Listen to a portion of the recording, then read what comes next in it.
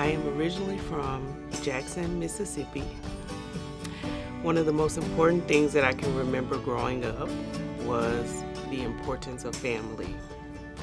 I can remember us getting together on a monthly basis at someone's house, having barbecues, fellowshipping, celebrating birthdays, and I really valued those opportunities where we could see each other, support each other, and really allowed us to grow close and take care of each other. So I have been immersed in the sciences and arts at a very young age. I did research throughout high school.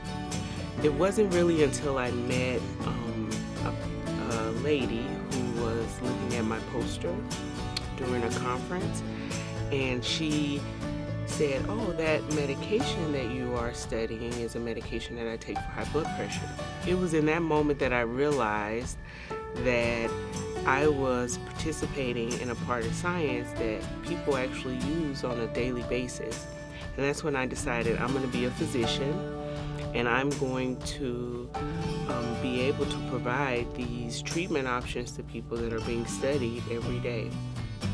My philosophy is that we are in this together, striving to improve patient care through collaboration, teamwork, and dedication.